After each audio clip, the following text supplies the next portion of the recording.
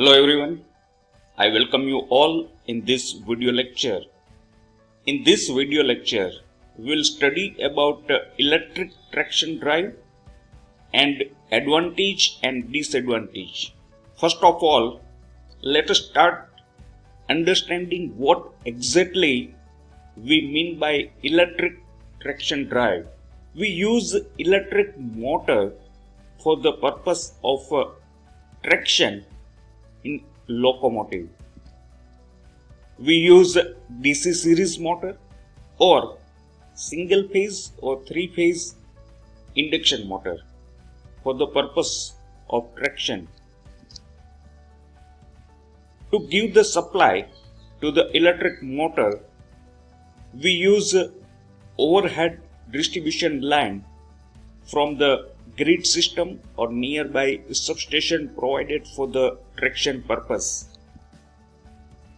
We can collect current from the overhead conductor by means of bow collector or pantograph. Torque is generated that can be utilized for propelling the train. Now let us start considering advantage of using electric drive compared to all other locomotives. Electric drive is very neat and clean compared to steam engine or any other drive, and it is ideally suitable for underground and tube rails.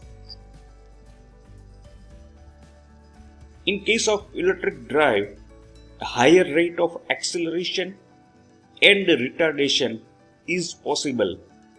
Normally 50% to 100% higher rate is possible, and as a result it can have a very higher scheduled speed compared to steam engine. Better and efficient speed control can be achieved in case of electric drive. In case of steep gradient with slow speed, locomotion is possible. It can exert very higher torque compared to steam traction, and it can handle higher traffic density or more number of passengers. It can be operated in sections to suit traffic density.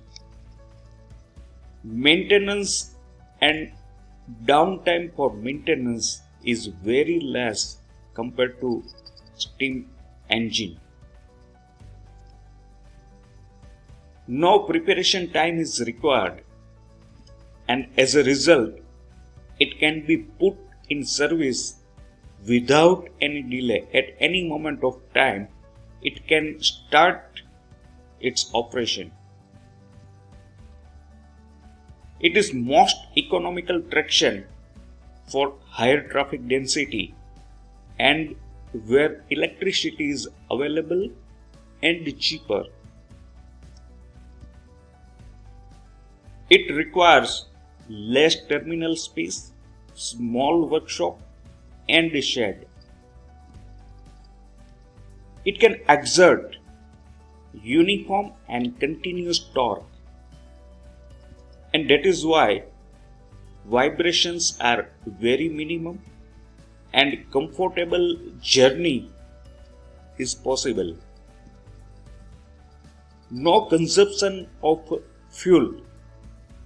It requires only electricity, but at a moment it does not consume any fuel, so high grade fuel that can be utilized for any other industrial purpose. Better coefficient of adhesion, and as a result weight to HP ratio reduce. It can handle temporary overload condition also. Power distribution system can be used for tracks that can also be used for rural electrification without any additional cost. Regenerative braking is possible. So while braking, the energy can be fed back to the supply.